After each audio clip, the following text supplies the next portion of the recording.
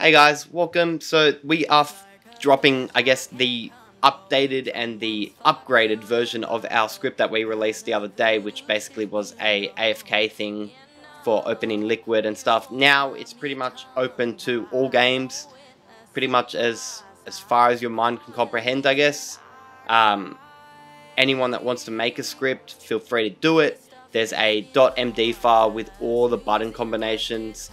Make sure you're installing all the files in the install files, just in case it's not working for you. And yeah, basically where you create your own custom one, it's called custom. And the config ini file is where you write the script that you want it to do. So the MD file, like I was talking about, has all the possible combinations of buttons that you can use, that you can create, stuff like that. There will be a channel opening up in Discord for, I guess, people to share their configs. So if you create some for the community and you want to help out, feel free to drop it in there. If you need support of your own, you're welcome to join the Discord and just ask for support. Hopefully in a couple weeks or months, or by the time you've seen this video, the community for this is, I guess, larger and more accustomed to how this program works. If there needs to be any bugs fixed, I will do that, but it seems pretty good from my testing and some other users testing. So again, thanks Little Muzz, Pigeon, all of you guys, appreciate it. Yeah, so pretty much that's it for the video. If you need to set up your remote play app, just look it up. It's pretty simple. The how-to button also helps you set up some things in regards to that. If you're having issues with that app, you're likely missing some of the install files, so just make sure you've got everything installed. And yeah, with the config ini, I'll just say it now, it follows a certain format.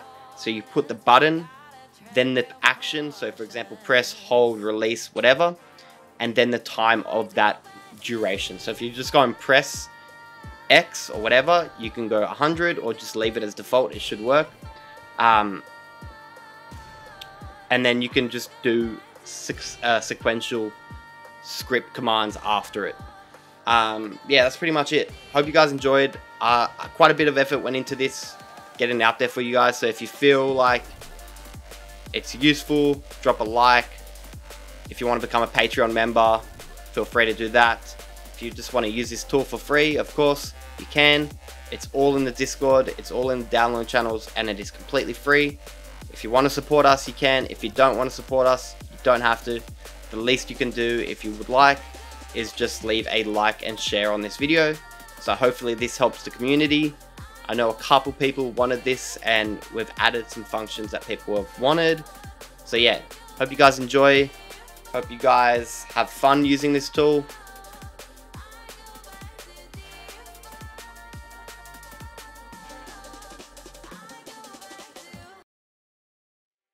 It's like a glitch I can't control. Someone's fucking with my dough. Kinda voodoo shit, you know. You won't find me tongue-tied. No witness on my side. Harmonies when I cry. This stuff makes me nauseous, losing